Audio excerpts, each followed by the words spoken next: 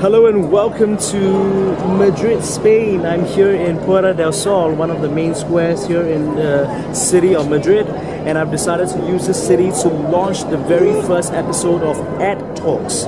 Ed Talks is a platform for you, educators and parents, to write in to me in terms of some of the situations, some of the conflicts that you're having in terms of values education and character education. And I am going to share some stories, some creative ideas in terms of getting you to teach your child or your children certain techniques so that you can build up his or her character. So we've got a very first letter coming in from Deborah De Silva's son. She asks, "Dear Ed, I would like to teach my 4-year-old daughter the values and the pitfalls of learning how to share. She's an only child, but has many friends who are much older than she is. She has a few friends who are younger than her. However, often she encounters problems when she wants to share food and toys with others and they will not want to share with her. She's both a boisterous yet gentle little girl, and sometimes she finds it difficult to understand why another child isn't sharing their things with her while she's being taught and instructed by me to share." Thank you, Deborah, for writing in with this question. It seems like it is a very puzzling situation for you because you don't want your daughter to be receiving mixed messages. You are teaching her to share, and yet at the same time, her friends are not really sharing things with her. So in my book, Tango with Giants, Stepmother, and the Big Bad Wolf, I will be highlighting a more complete system where you can inculcate values and characters in a more systematic way.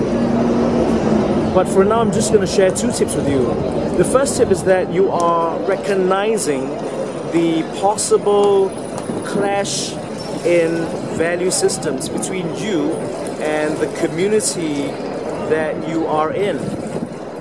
I am not familiar with your culture or where you are from, which city you're from at the moment, but maybe there is a possible clash in cultural values.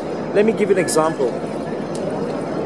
Punctuality is something that I cherish quite deeply as an Asian coming from Singapore. You know, so if there is a lecture, if there is a class happening at 10 o'clock, I would be there usually by 9:45. That is already stretching it. Sometimes I'm there, you know, by 9:30 just to make sure that the space is ready. I'm getting myself mentally prepared, physically prepared for whatever that's going to come. But here in the UK, for example, if the lecture is at 10 o'clock, it is just right to enter the space at 10 o'clock. And sometimes in other cultures, it is also possible to enter the lecture theater 10 minutes, 15 minutes late. You know, they have this rubber timing. So that seems like it is a possible clash in cultural norms, cultural values that may frustrate you because, you know, in your situation you feel that sharing is the most important value that you want to inculcate in your child, in your daughter. Sharing is a gift. Sharing is a form of generosity, a form of love that you want to inculcate in your daughter. Yet at the same time, the community that she's with, her friends that she's hanging out with, may not share the same values. Or maybe they do, but the definition of generosity and sharing would be very different from that of yours. So I'm going to give you a little homework, is that you need to understand, develop a deeper cultural understanding of what where these parents come from. Maybe in terms of their hierarchy of values, sharing, generosity and giving would be very different on that scale. So for you it may be the priority number 1, but for them it could be priority number 4 or 5. So take the effort to understand some of these cultural norms that may conflict with yours, and with that you will be able to understand and reduce the level of anxiety and confusion for you as well as for your child. So for example, The next step that I'd like to share with you is that I'd like you to ask you to think of a story, a metaphor or a symbol to teach your child the values that you like to impart. So for example, you already know that you want to teach her the value of sharing, but yet she is receiving mixed messages. So I like to share this story with you, something I'm just creating right now even as I'm speaking, so that you are able to invite critical questions, get her to think about certain situations, so that she's not confused by the mixed messages around her. So I might, at this point in time, go back to the studio and create a storyboard to create a story. And using that story, you can invite your daughter to think and reflect on some of the situations and questions and character ideas around the story, so that she's able to relate it back to her situation. Alright, so the story goes like this, right? So once upon a time there were two sons, right? We have Sunny Boy and Sunny Girl. So Sunny Boy is always shining on this side of the world brightly and giving out his warmth and light to the people around, you know. So Sunny Girl is always shining as well, all the time, and sometimes they do talk to each other.